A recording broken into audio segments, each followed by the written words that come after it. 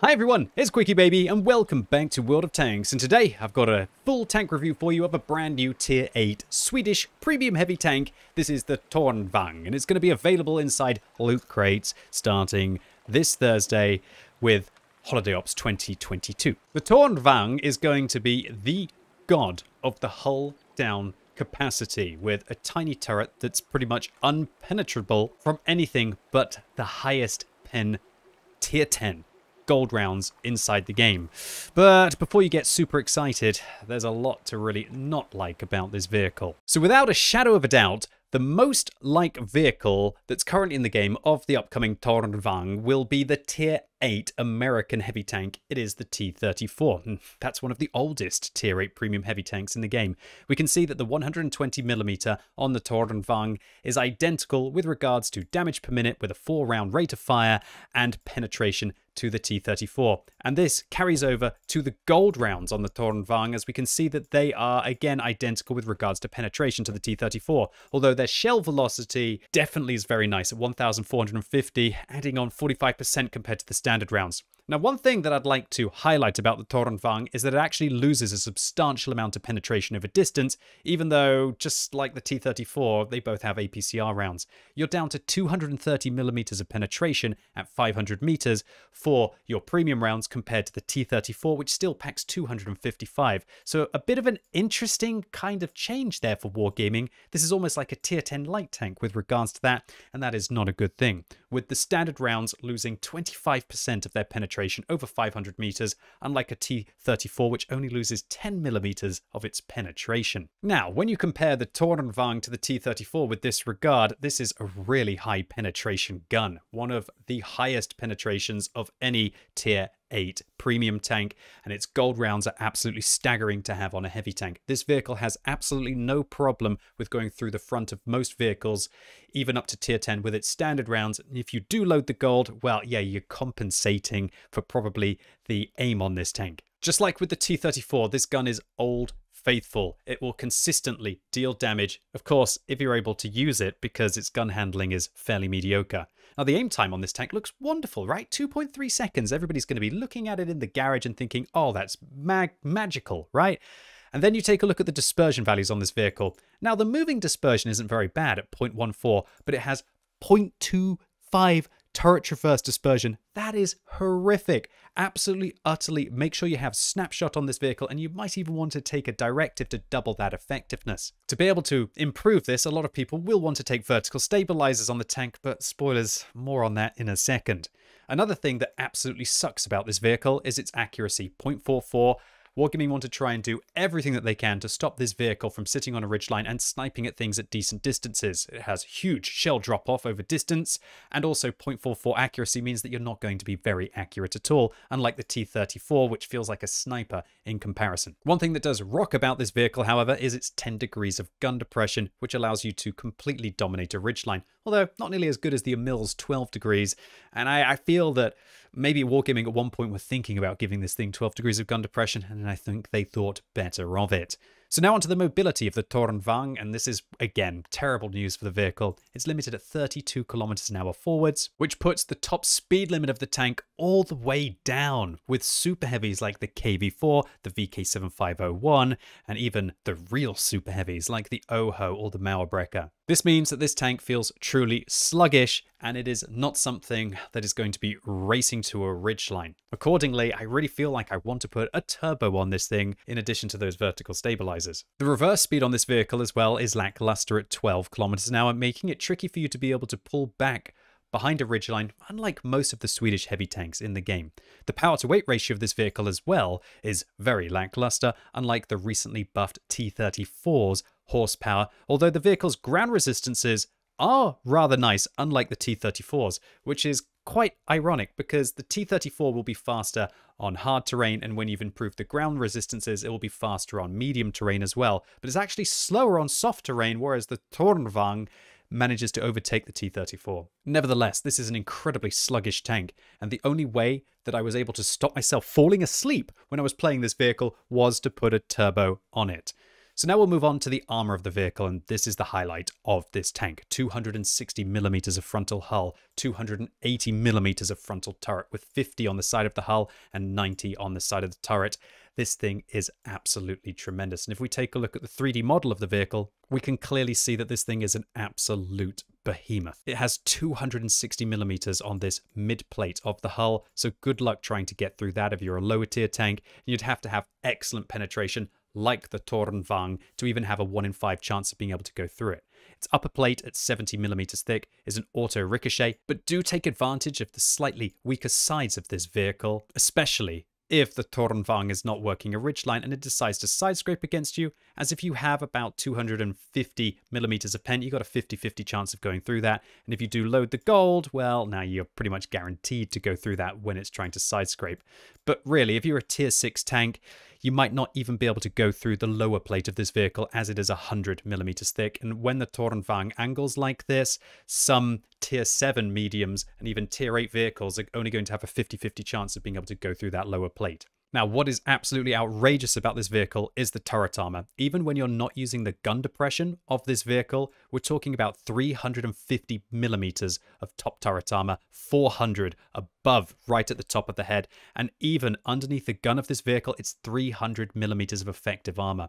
Even if the Tornvagn is using its gun depression, which makes underneath its gun a little bit weaker, you're still going to have 270 millimeters to be able to get through. So even some of the highest pen gold rounds in the game still aren't guaranteed to be able to get through this. And remember that the Tornvagn isn't really going to be exposing its neck unless it's trying to shoot at your hull, and then you're going to be ricocheting off the top of the vehicle. Your only other sneaky chance against this tank is this plate that's on the back. It's actually quite flat, and it's only 100 millimeters thick, which means that if you manage to catch this and it's hiding most of its lower plate, you have a chance of being able to get through here. It's rather tricky. If you do manage to get above the Tornvagn, however, it's got very overmatchable upper hull armor, so you can take that to your advantage. But your main way to be able to deal this thing is to get the side. Its side armor is only 50 millimeters thick, and if you can lock it down with its tracks here, that's how you can dominate it. And remember, it's got terrible DPM, so there isn't any other tank apart from maybe the 122 TM that shouldn't really go all in against this vehicle and try to overpower it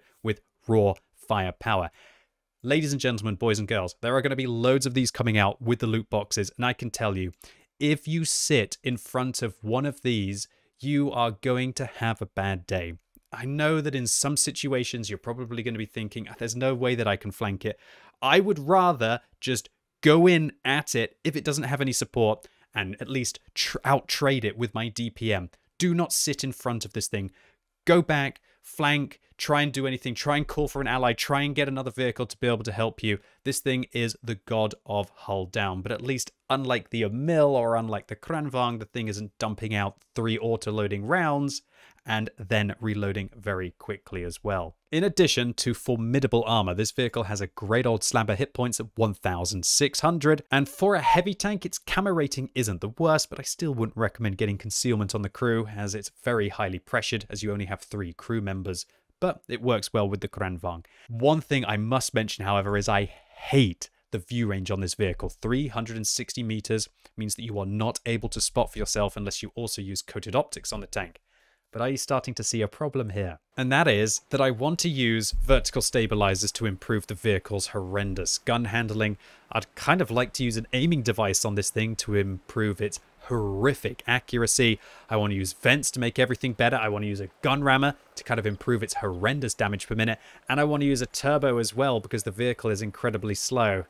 Yeah, we've got some problems here. My personal recommendation for this tank, and remember, you should build it how you feel fit. Only way that I could have fun with this vehicle was to use a turbo, a gun rammer, and vents, and to have a second loadout on this vehicle where I drop the gun rammer for long range maps where I'm going to have to try and do some spotting and use coated optics instead. Even with my incredible crew from the Tornvagn with situational awareness and recon, brothers in arms, a premium consumable, and using bounty vents on this tank, I'm still only able to get up to 432 meters view range, even when I got all of the field mods. And talking about them, the ones that I would recommend to get on this tank is 100% all-terrain suspension, 100% accuracy to improve that horrendous dispersion on this tank. I would personally take the periscope electric drive, although I wanted to bang my head against the wall whenever I got hit by artillery after taking it, but I have to, otherwise my view range was horrendous. And then I personally took a mobility slot because I think the turbo makes this vehicle actually feel playable. And while I feel like there's enough to talk about all day about this vehicle, why don't I just show you?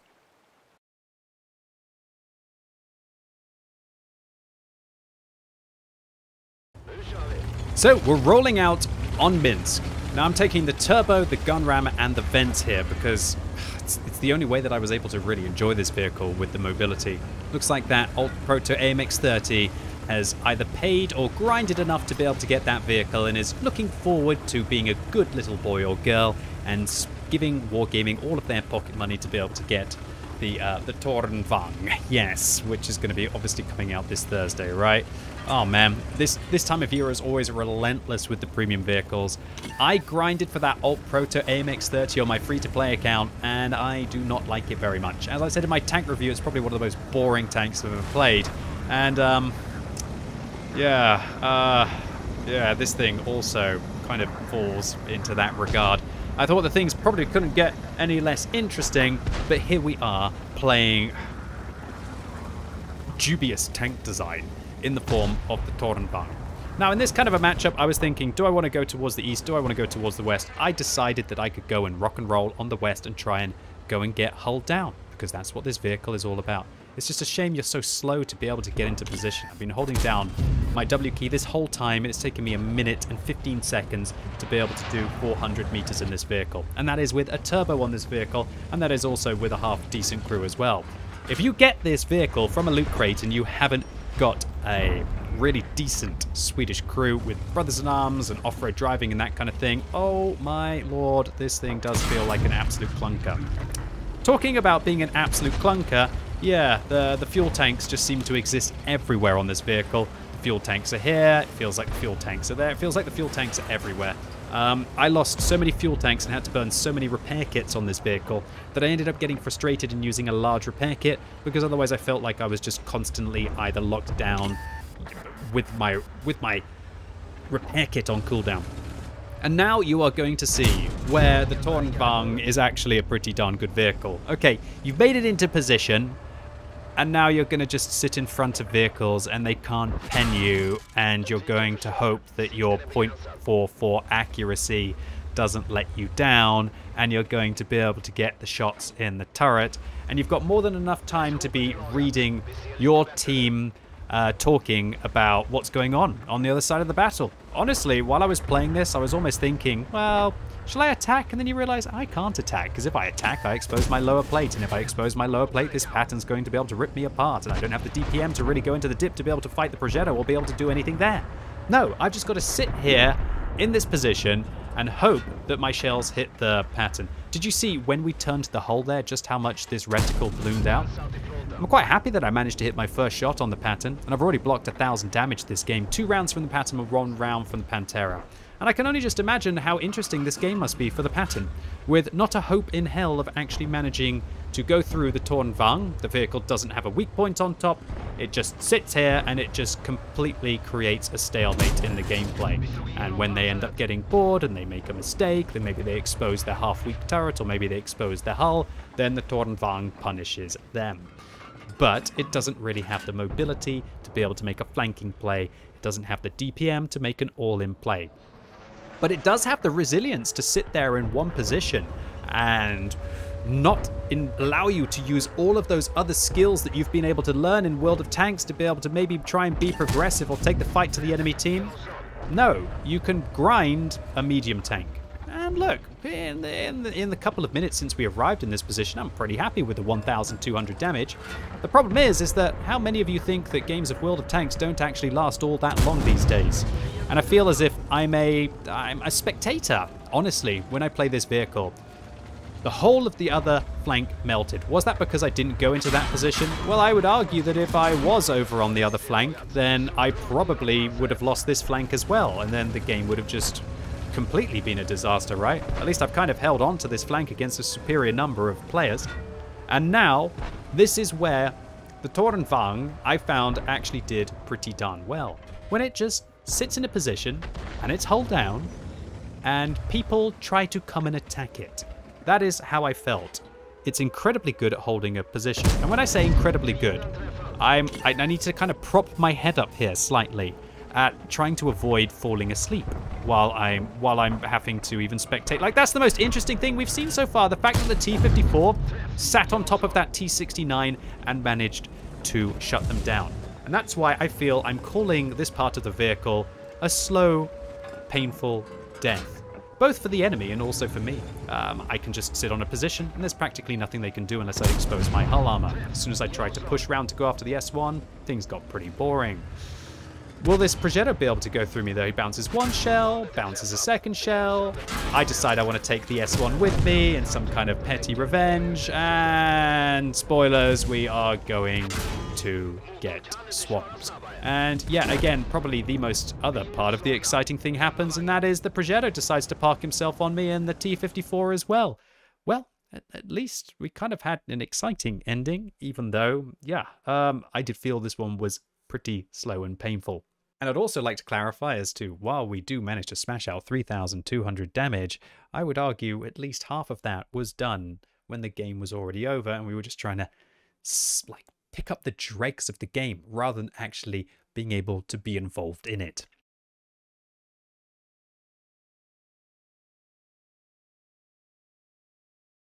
So now we are joining a game on Ghost Town several minutes into the battle, and I want to show you just how uneventful this vehicle is.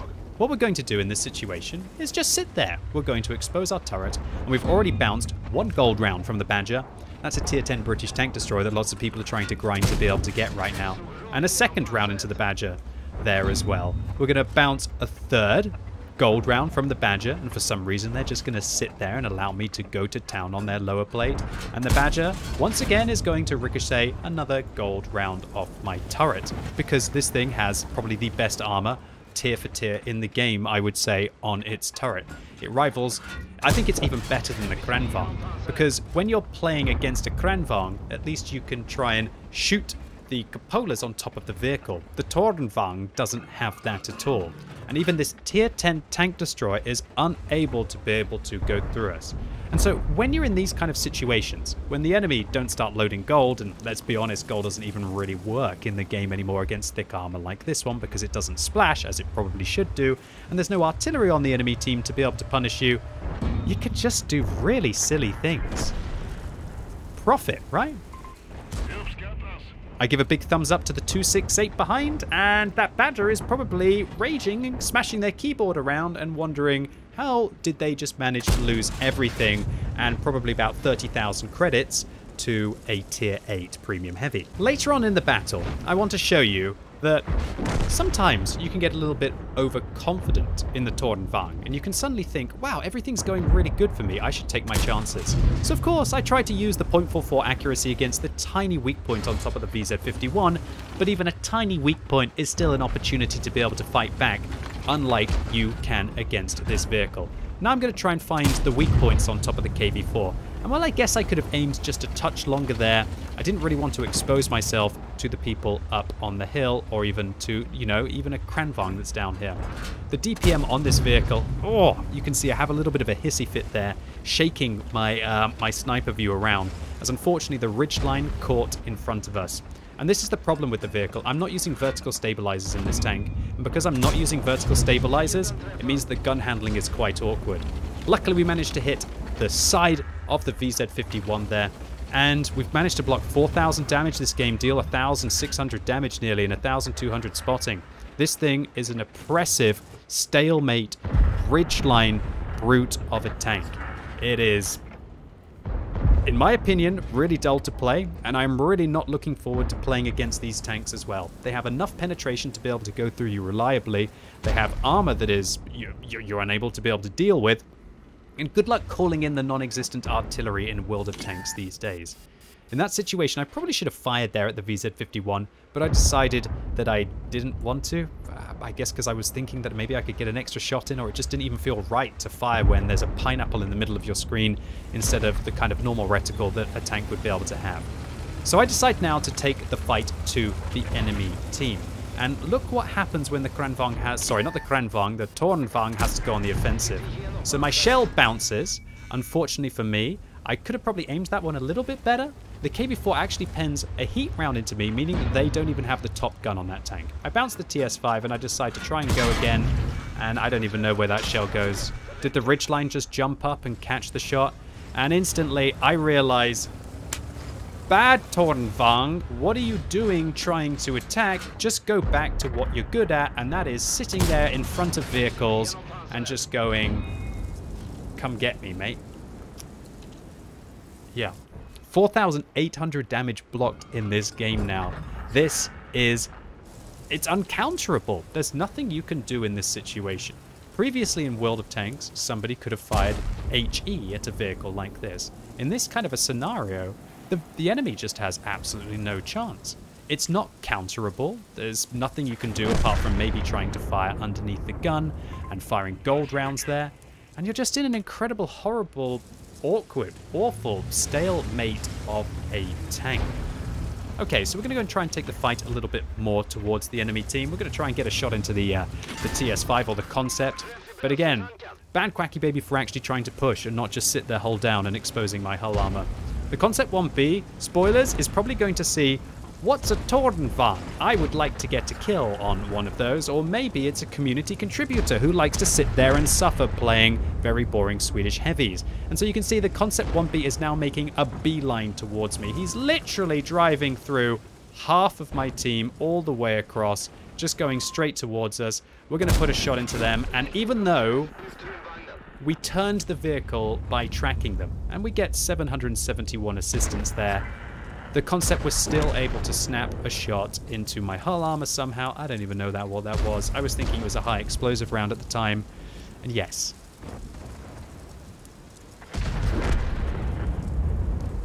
What you got to see here is what the tank is good for. Sitting and waiting. And you also got to see what happens to the tank when it tries to be aggressive and offensive against its opponents.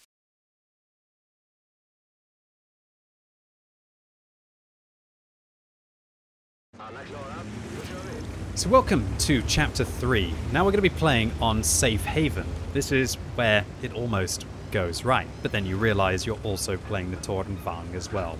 So at this point I believe I have my final field mod on the vehicle, and we should be able to start to get up towards the 36 or the 37 kilometers an hour. Although, even with the turbo on this vehicle, inside a mobility slot that we took from our 6th field mod, the vehicle still feels rather clunky. So we're going to try and hit this bulldog here at the start of the game, and... oh well, a lot of heavy tanks could miss, right? Not just the Tornvagn. But it just feels so oppressive driving around in this vehicle that I'm just kind of hoping for luck with every shot that we're going to be able to take. But then again... look, I may be being a little bit harsh on the Tornvagn here. Maybe I'm being a little bit harsh. It's definitely not my kind of vehicle, boys and girls.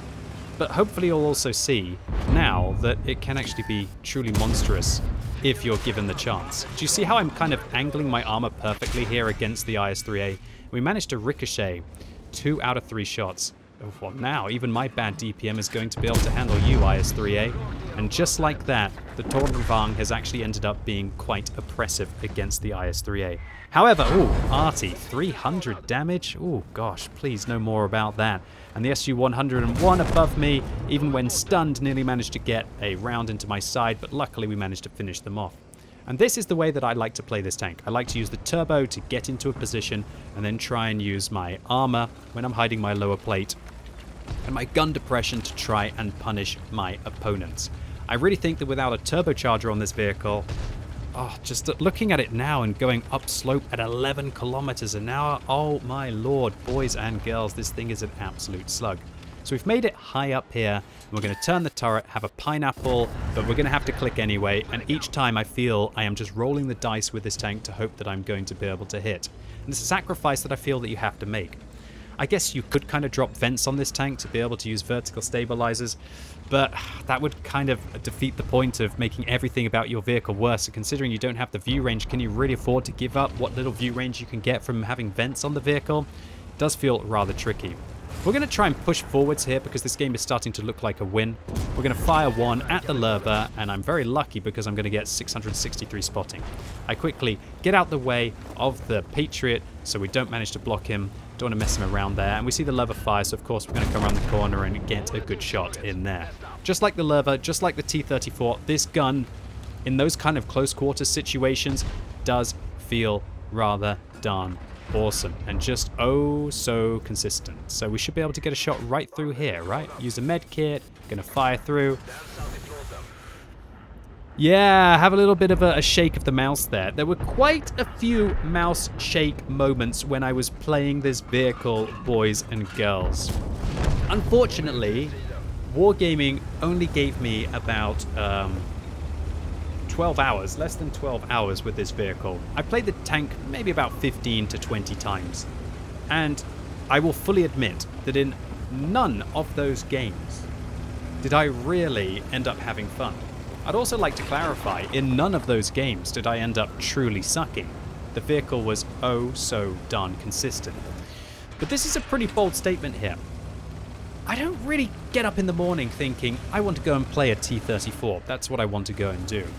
However, I would rather play a T-34 than play the Tornvagn, because while this vehicle does have better turret armor than the T-34, at least when I'm playing the T-34, I don't almost feel like I'm cheating when I'm in that perfect position. It does feel as if your opponents have no hope. But the sacrifices that you have to make to the tank to be able to gain that situational advantage of being able to give your opponents no hope just feels so incredibly taxing and painful, and you feel as if you're just lumbering around the battlefield as a bit of a tourist, whereas other more competitive heavy tanks are bombing it around, getting stuck in and rocking and rolling. So we're going to try and angle our armor here against the Borask. Looks like they missed the first shot, and hopefully they're going to miss the second. Darn it. Oh well, good kill. Managed to get a Tornvagn. Congratulations to you, Mr. Borask. Pretty good game here all in all though, 2,700 damage and 2,000 assistance as well. You can see I was really trying to get into that end game position of being hulled down against my opponents. And the Borask did exactly the right thing. That is, take advantage of fighting this thing. It's got bad DPM, doesn't have an autoloader, get stuck in and finish it off.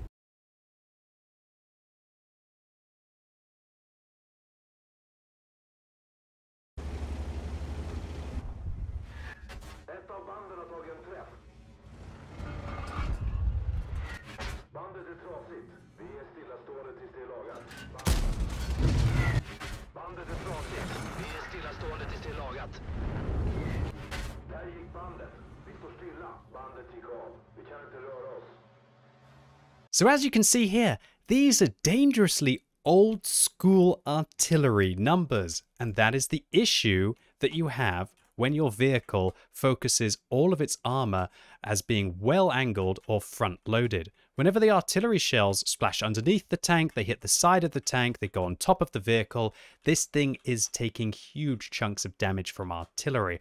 I took so many 300, 400, 500, 600 damage shells from artillery playing this tank, and when you're so slow lumbering you have to aim forever and you don't have the DPM to be able to cut through the situation.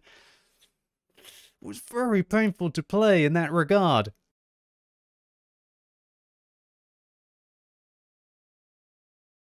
All in all, results-wise, I was very consistent with the Tornvagn, and our first game we managed to do the most damage in the battle, although I would argue that half of that was dealt at the end when the enemy team were all playing like zombies and giving up their hit points frivolously. In the second round on Ghost Town, even in the worst possible matchup, playing against tier 10 tanks, we're number one on experience, and I felt like we put in a consistent effort. And I think if there's one good thing about this tank is that it will do well against tier 9 and tier 10 tanks purely because it has armor that works against any tier in the right position. And then finally on Safe Haven with 1,207 base experience and nearly 5,000 combined, we make a decent profit of 87,000 credits. So all in all, the Tornvagn, what do I think about the vehicle? Well, it's a very efficient ridgeline tank, borderline if not OP, when it's inside that role. This thing just sitting in a position is uncounterable with the fact that there aren't very many artillery playing the game now and high explosive rounds just being absolutely demolished. I would actually go as far as to say that this is very poor tank design. It's a boring tank to play, and it's a horrible stalemate of a tank to play against. I am not looking forward to having this go into the game, as I have no idea what I'm meant to do to be able to try and counter this thing if it just sits in a position. And let's be honest, some positions in World of Tanks are just so strong that you can't really afford to let an enemy tank have it, and you have to do that dirty grinding to be able to get them out of the position. And you just can't do that against this vehicle. Even tier 10 tank destroyers are going to struggle to be able to go through this thing's armor if it's using any of its gun depression. Without a shadow of a doubt, this tank is a novelty inside the game, and I'm sure there will be some people who get this tank that absolutely love just sitting in a position and not having to really think about moving or doing anything, just keeping their gun towards their opponents. And I just think that it's incredible that Wargaming have managed to create something that is just so darn toxic if it gets itself into the right position for the whole flow of the gameplay, but also have somehow made this tank feel so incredibly boring, awkward, and frustrating to play in the first place. Anyway, ladies and gents, boys and girls, that's it for today. Hopefully you enjoyed this tank review. If you did, give it a thumbs up. If you hated it, give it a thumbs down, and let me know in the comments what you think about the Tornvagn. Do you think that it looks like an incredible tank? Are you going to gamble to be able to try and get one? Or do you think that it looks like a bit of a dull tank and there are better heavy tanks and more enjoyable ones to play in the game? And make sure you subscribe to the channel, as in the next few days I'm going to be releasing full tank reviews of the M4Y and also a real spicy meatball of a tank in the form of the Caliban. And as always, thank you so much for watching. You've been epic, and hopefully I'll see you soon.